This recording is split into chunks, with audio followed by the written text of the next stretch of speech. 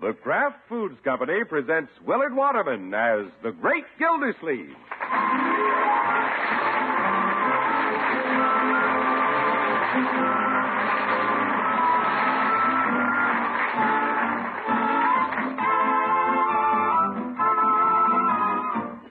The Great Gildersleeve is brought to you, partially transcribed, by the Kraft Foods Company.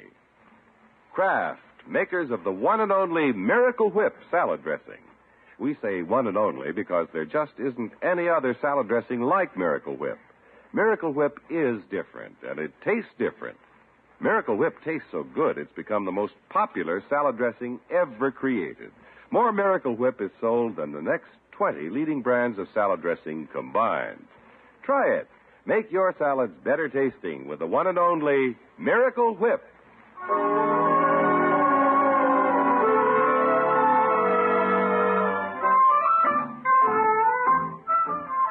Well, there are times when you want to stop and talk to your neighbors, and there are times when you don't. It all depends on the mood you're in. As usual, the Great Gildersleeve feels like talking as he ambles home from the office.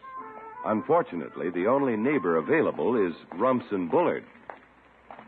That Bullard. What an unsociable fellow. He saw me coming down the street. He didn't have to turn his back and start digging in his flower bed. By George, just for the heck of it, I'll make him talk. Hello, Mr. Bullard. Mr. Bullard, I said hello.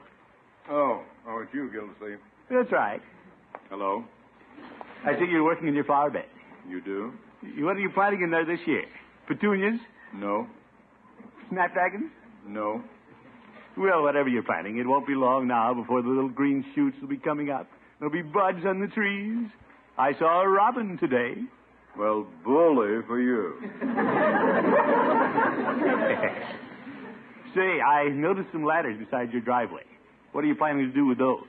Gildersleeve, what do you usually do with ladders? Climb them. Does that answer your question? Oh, yes. Well, sorry I can't stay and talk with you, but I have to go home. Goodbye. Oh, my goodness. Goodbye.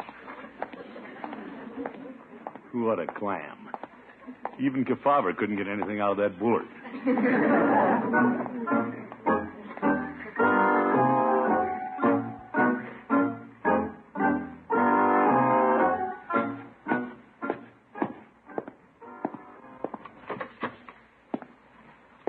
I wonder where everybody is.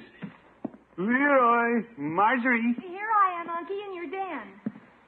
Well, hello, Marjorie. What are you doing, my dear? Oh, I'm figuring. You? Bronco and I need $2,000 to finish our house. $2,000? It's costing more than we thought, and the bank isn't at all encouraging about increasing our loan. That's too bad. Till we get the money, we can't even put on the roof.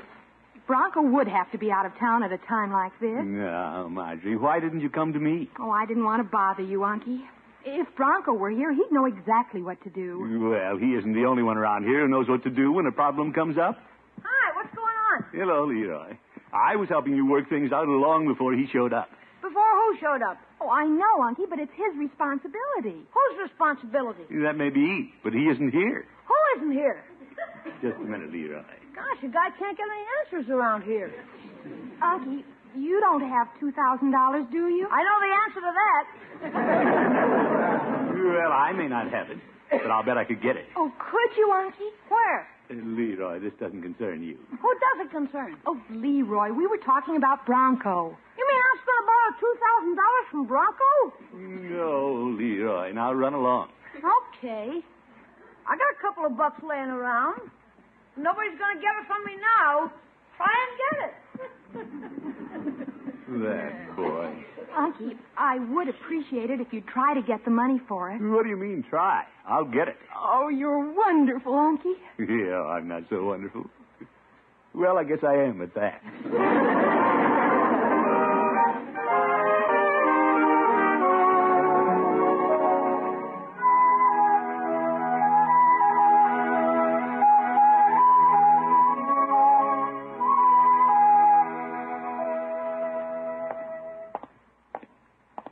Marjorie and Bronco would never get that house without my help. You're lucky for them they have me to depend on. I think I'll stop in and see Judge Hooker. Might get the money from one of his clients. He knows a lot of influential people, investors. Hello, Judge. Well, good morning, Gildy. Come on in. Thank you. What brings you into my office? Are you suing or being sued? No, just doing Marjorie and Bronco a favor, Judge. You mean you've decided to stop interfering in their affairs? You're right, Judge. They need my interference, and you know it. Only joshing, Gildy. I hope they don't have a serious problem. Well, they need a little money. Oh? Their house is costing them a little more than they figured, and the bank isn't too encouraging. So I thought you might have some clients with investment capital. Well, most of them are investing their capital on March 15th. Think, Judge. There must be somebody left with money after March 15th. Well, I have one client who made a fortune raising chinchillas. Chinchillas. For fur coats, huh? He started in a modest way, and within a short time, he had large sums to invest. Gildy, do you realize chinchillas cost $1,500 a pair? Say, let's not borrow the money. Let's borrow a pair of chinchillas. Unfortunately, he isn't in town. Now, let's see. The only other client that I know of who might make the loan is your neighbor. Rumson Bullard? Thinking back, he was in only a short time ago to inquire if I knew where he might place a few thousand to advantage. He never lent me the money. He wouldn't lend it to you, but he might to a deserving couple like Marjorie and Bronco. I can never ask a favor of him. He won't even tell me what a ladder is for. It's to climb. I know that, Judge. Whatever made me think I'd get help from an old goat.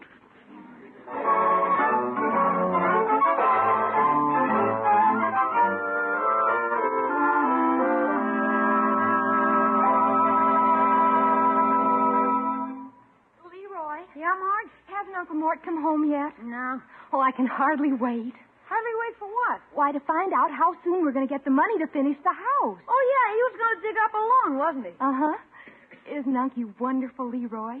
He didn't have to do this for Bronco and me, but when he saw how we needed help to finish our house, why, he volunteered to go out and get us $2,000. Gosh, if that's all you have to do to get $2,000, I think I'll build a house. Oh, Leroy. Well, I have to check the twins. Let me know when Unky comes home. Okay. Hey, it's 5:30. He ought to be home by now. I think I'll walk down the street and meet him.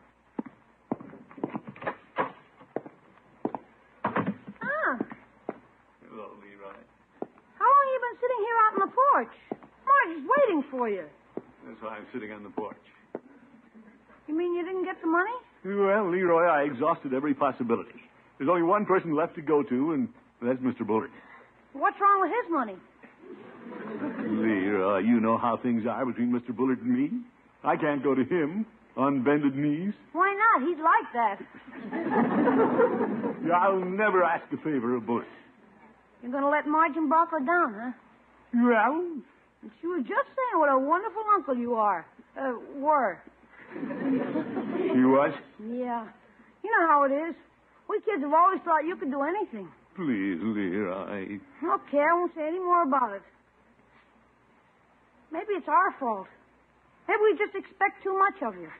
Leroy, I haven't given up. Well, Mr. Bullard's home right now, but he won't be there long. Oh? He said the smell of fresh paint is making him sick. He's moving into a hotel. So that's why he has the ladders. He's redecorating. Yeah. He sent Babs and her mother out of town until it's done. He's all alone, Unc. Now's a good time to ask him for the money. Well, as much as I'd like to help Marjorie, I can't bring myself. Say, if I do Bullard a favor, he might do me a favor. The only favor he's ever wanted you to do for him is move. Now, Leroy, I was considering a very neighborly gesture. Why should Mr. Bullard check into a hotel while they're painting his house? Why doesn't he come over here and stay with us? Are you kidding? No, I'm not. When you think about it, it's a very nice thing for me to do. I'll say. And then if he wants to do something nice for me, I won't carry a grudge. I'll accept his money. What a character. You stay here, Leroy. Okay. Good luck, Unc. Thank you, my boy. Here, there's Mr. Bullard now, coming out on the porch. By George, I won't let Marjorie and Bronco down. Yoo-hoo! Mr. Bullard! What? Oh. Yoo-hoo, Gildersleeve. Mr. Bullard, I have good news for you. It won't be necessary for you to move into a hotel. It won't? No, indeed. Thing for you to do is pack a bag and move over to my house. Gildersleeve, I stepped out of the house to get away from the paint fumes. I'm a little woozy. I didn't really hear you invite me over to your house, did I? You certainly did. I'd be happy to have you, under the circumstances. Paint and all. Oh, thank you, Gildersleeve. You'll come? No. I wouldn't think of inconveniencing you. No inconvenience. You don't want to go to a hotel. I do. Mr. Bullard, please reconsider. Come over to my house. Thanks again, Gildersleeve, but I really... Bullard, you have to come. Oh? Why? Well... Gildersleeve, in the years we've lived across the street from each other, we've never been, shall we say, close? True, we haven't. To be brutally frank, we have very little in common. Yes, but... You must have some reason for inviting me over. What is it? Well, I just want to show you what kind of a neighbor I am. I know what kind of a neighbor you are. You'll come anyway. Yeah, I mean... Gildersleeve, you already have a house full. Marjorie, Bronco, the twins, Leroy, and yourself. Where would I sleep? In the coal bin? You know, you could sleep in the den. The den? Gildersleeve, I'm not a bear. Good day. Wait a minute. Mr. Bullard, where are you going? I'm going back inside with the paint fumes. What a difficult man to borrow money from.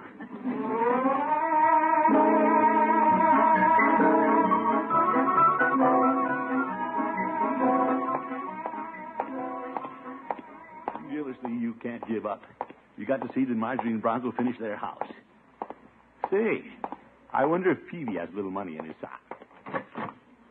Hello, Peavy. Hello, Mr. Gildersleeve. What can I do for you this evening? Peavy, you've been plugging along in this drugstore for years. Yes? You must have quite a little money you can put your hands on. How's that? Liquid assets, Peavy. Well, you might say I have some liquid assets. If I'm not too personal, where do you keep your money, Peavy? Well, mostly in bottles. In bottles? Here on the shelves. Oh, my goodness. Peavy, you must have some money besides what you have invested here in the drugstore. I happen to know of a good risk. Mr. Gildersleeve, if it's risky, how can it be good? Well, this one is. I'll guarantee the payments myself. How about it, Peavy? It's very important. Well, all I can do is make an appointment for you with my banker. Fine. Who's your banker? Mrs. Peavy. If you can borrow any money from her, you're welcome to it. I see. Well, I was just trying to make a loan for Marjorie and Bronco to finish their house. Did they try the bank? No luck, Petey. I even went to Bullard. Robson, Bullard? Yeah. I even invited him to stay at my house while his is being painted. Fresh paint makes him ill, Petey. But he preferred the paint to you, hmm? He's going to a hotel. Lucky you. What's this? I'll bet he'd have you jumping, waiting on him hand and foot. Well, I hadn't thought of that. I doubt if even Bertie could please him. Well, Bertie's a great cook, Petey. Yeah, so am I, but Mr. Bullard came in here once for lunch. Just once. Oh? He ordered a 4-minute egg, and I boiled it exactly 4 minutes. He tasted it, said my clock was slow, and stamped out. He did? To this day, he owes me for 1 egg. Why, George, Peavy, I'm glad he refused to come to my house. I had a very narrow squeak. I'm here to tell you. Well, Gildersleeve, there you are. Oh, hello, Mr. Bullard. Peavy? Mr. Bullard? Gildersleeve, I've been looking for you. There's a convention in town, and the hotels are filled. Too bad. So, as much as I dislike imposing on a neighbor, I've decided to take you up on your kind invitation. My. But, Mr. Bullard, this morning you sounded as if you weren't interested in staying at my home. Oh, well, I may have been irritable because of that confounded paint, but I feel better now. I don't. I'll have my bags on the front porch. When you go home tonight, you can carry them across the street. Who? Me? And, by the way, for breakfast in the morning, I like a 4-minute egg. You better wind your clock. I thought you'd like to warn Bertie, Gildersleeve. I have to go to a meeting now, so I'll see you later. Don't go to any trouble for me. Oh, no. Good night. Peavy, what do you think of that? Well, Mr. Gildersleeve, there's an old saying, never pet a porcupine. Looks like you're stuck. Yes.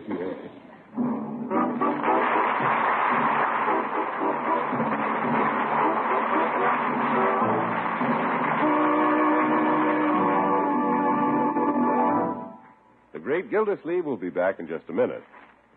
How's your imagination tonight? Well, try it. Just imagine a shimmering lime gelatin mold filled with luscious bits of peaches, pears, pineapple, and cherries, and nestled on a bed of ice-fresh lettuce. That's a salad masterpiece. But it's not quite complete. You need salad dressing, too. But what kind? The one you choose has to have just the right flavor, a flavor that'll bring out the very best in your salad. So choose the salad dressing with the flavor millions of folks call just exactly right. Choose Miracle Whip. Miracle Whip salad dressing has a wonderful, lively, teasing flavor, a different flavor you won't find in any other salad dressing because Miracle Whip is made from a recipe known only to Kraft. It's a recipe that combines the qualities of old-fashioned boiled dressing and fine mayonnaise to give you the best of both. So many people like Miracle Whip so much, it's become the most popular salad dressing ever created, outselling the next 20 leading brands of salad dressing combined. Enjoy delicious, satiny Miracle Whip on your salads. Now, during Lent, chances are salads are a more important part of your menu than ever, so make sure they taste their best. Make them with Miracle Whip. But remember, there's only one Miracle Whip salad dressing. So be sure you see the name on the jar you buy. Miracle Whip, made by Kraft.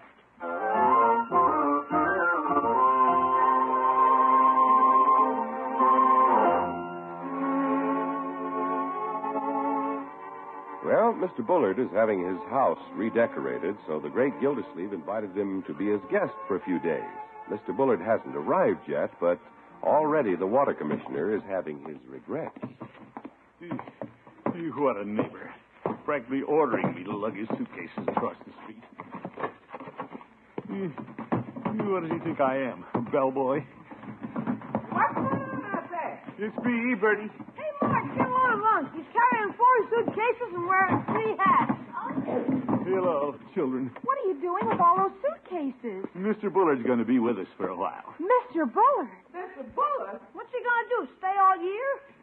No, Leroy, just a few days. Uncle Mort, what's this all about? You asked Marjorie. Nobody told me we was going to have a guest. Bertie, I didn't know it myself until a few minutes ago. I get it. He's going to let you have the dough for the house, huh?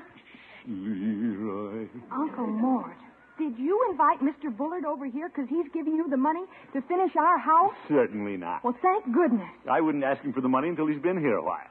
Yeah, I mean... That's a neat plan, Aunt. Why, it's a terrible thing to do. No, Margie, I'd given up the idea. But he insisted on coming. And besides, the judge told me Bullard has money he wants to lend. Uncle Mort, Bronco will be furious. He won't if you get the money. Where's Mr. Bullard going to stay? Well, I thought we'd put him in the den. Come on, Leroy, help me with this stuff. Okay, I'll wear the hat. There you go. Here. Well, now that you've invited him, there's nothing else to do but try and make him comfortable. Something tells Bertie he's a pretty hard man to make comfortable. No, Bertie, we'll manage. The hotels are full, so I invited him over. Oh, Aunt, while he's staying here, he'll speak to you, won't he? Naturally, Leroy. I don't know why everybody's making a big thing out of this. True, Bullard and I have never been the best of friends. But he's a gentleman. He'll accept our hospitality in the spirit in which it's given. I get it. Yeah, that must be Bullard. Everybody on his toes. Good evening, Bertie. Evening, Mr. Bullard. We've been expecting you. Well, Mr. Bullard, you come in. You're welcome. Oh, thank you. Hello, Leroy. Hi. Hello, Mr. Bullard. Marjorie. It's nice of you people to provide shelter for this poor, unfortunate nomad who would be walking the streets if it were not for your thoughtfulness. Oh, brother. Well, we hope you'll be comfortable, Mr. Bullard. We sure do. You come in here, Mr. Bullard. I'll show you where you're going to stay. The den. Oh, yes, the den. Yeah, I put your bags over there, and you sleep here. Here? On the couch. Splendid. It pulls out? It is out. So, where do I put my head? You up at this end? Then where will I put my feet? Well, I suppose something will have to hang over. Maybe you can sleep like a jackknife. Very good, Leroy. I often sleep that way. You do? Unc, you slept down here. Why don't you give Mr. Bullard your room? Gotta think of these things, Unc. May I see your room, Gildersleeve? Yes, indeed. I was about to suggest that. What I go through for the little family.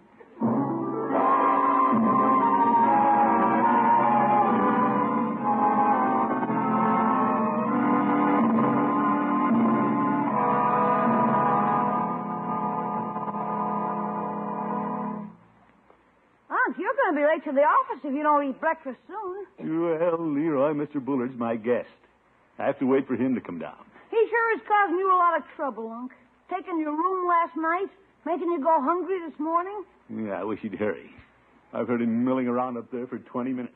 Maybe he's taking his morning walk inside his room. Yes. Here's your lunch pail, Leroy. Thanks, Bertie. Well, so long, Unc. I got to get to school. Goodbye, Leroy. And, Unc, What is it, my boy? I wouldn't take any more of this. Why don't you try to get the 2,000 today and kick him out? Leroy, he'll hear you. Just an idea. It's not a bad idea, either. Here comes Mr. Bullard, Mr. Gildersleeve. Yeah, it's about time. I better hit for the kitchen. Good morning, Gildersleeve. Good morning, Mr. Bullard. You sit right there. You rested well, I hope? Oh, thank you for asking. You found my bed comfy, did you? Gildersleeve, I haven't rested the way I did last night since I was in the Navy aboard a destroyer. Oh? Rough seas and a swaying hammock. What fun.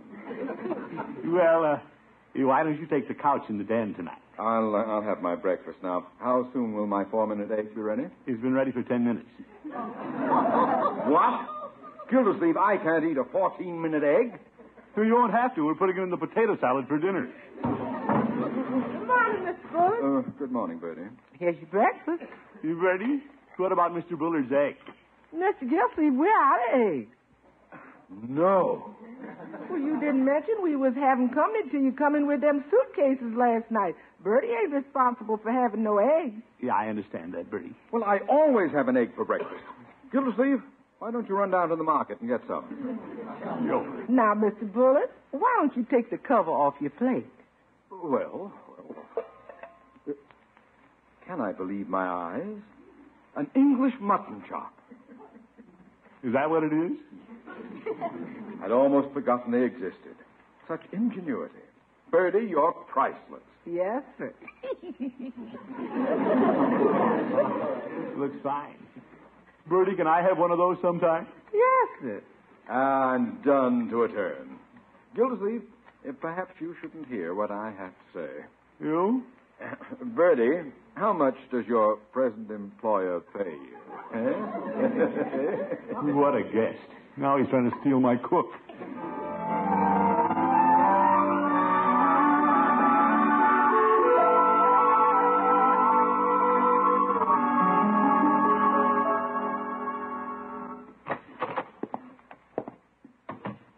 Hello, Leroy. Hi, Unc. What do you got in the package? Money? Well, practically.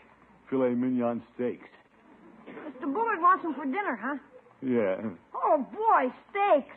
I'm beginning to wish he'd stay around a while. Well, I'm not.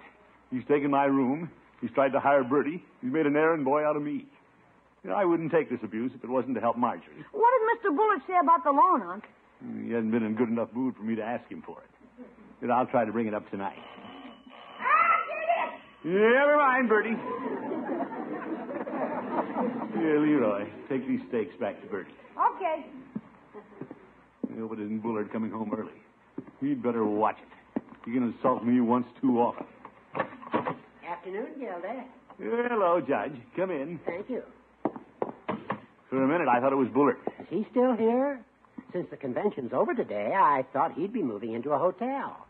You say the convention is over? Yes, but that isn't what I came by to tell you. I have wonderful news for Marjorie. Oh? I took it upon myself today to talk to some of the bank directors about Marjorie and Bronco's house loan, and it's practically certain to go through. Judge, that's great. My problems are over. I can't wait to tell Marjorie. All we need is the approval of one more member of the board. I'm here, Bertie. You suppose that's Rumston? Yeah, I know the way he leans on the doorbell. But he's on thin ice. One crack and out he goes. Now, wait a minute, Gildy. If I were you... Hello, Gildersleeve. Ah, Judge. Hello, Rumston. Hello. Gildersleeve, I hope you didn't forget the fillets I wanted for dinner. What if I did? Gildy. Gildersleeve, I've been looking forward to my dinner. I gave you specific instructions. Well, I'm no longer taking instructions. Now, Gildy, don't get upset. You keep out of this, Judge. But, Gildy, if you... Bullard, I feel that you're not happy staying with us. Well, I have news for you. The convention's over. There are plenty of hotel rooms, and I'm sure you'd be more comfortable in one of those. Gildy, please. Gildersleeve, I can take a hint. I'm not dense. How are you going to prove it? By packing my bags and leaving. Immediately. Good. I'll be holding the front door open. Gildy, do you realize what you've done? You bet. At last I told Bullard off. The only trouble is you told off a member of the bank board. Yeah. Bullard is the man we need to approve Bronco and Marjorie's loan. You, right, goodness. Mr. Bullard, wait. Don't pack. Don't leave. How do you want your steak?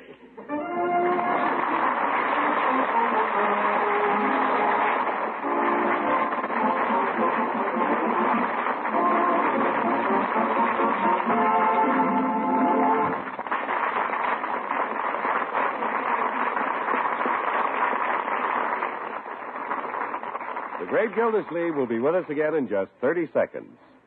There's a secret to making delicious chicken salad, and that secret is in the jar marked Miracle Whip salad dressing you can buy at your grocer's. The wonderful flavor of Miracle Whip, its lively, teasing flavor, the flavor that no other salad dressing has, is what gives chicken salad or any other salad made with Miracle Whip its unusual goodness. Get a jar of Miracle Whip salad dressing tomorrow and see if you don't agree with the millions who call Miracle Whip their favorite salad dressing.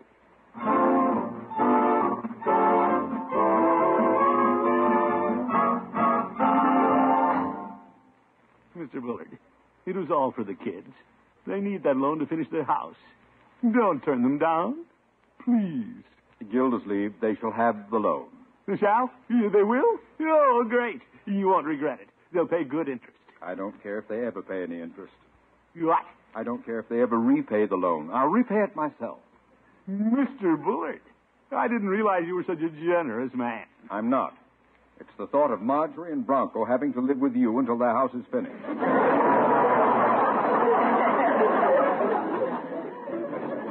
I say, hang the cost. Finish it. Well, what the heck? I got it for him. Good night, folks.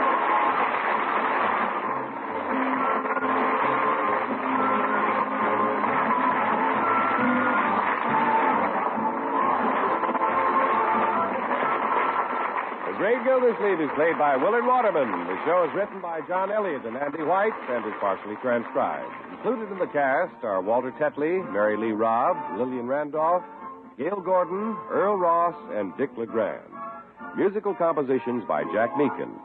This is John Heaston saying good night for the Kraft Foods Company, makers of the famous line of Kraft quality food products. Be sure to listen in next Wednesday and every Wednesday for the further adventures of the Great Gildersleeve.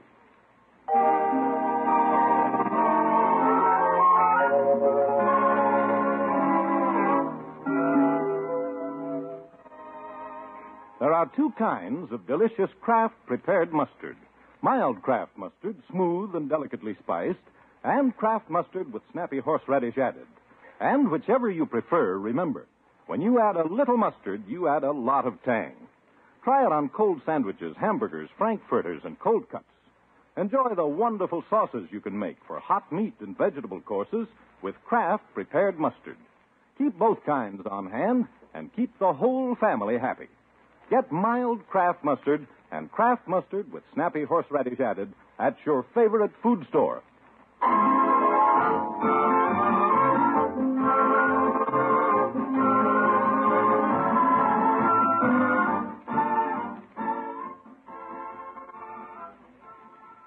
Stay tuned to Groucho Marx and You Bet Your Life on NBC.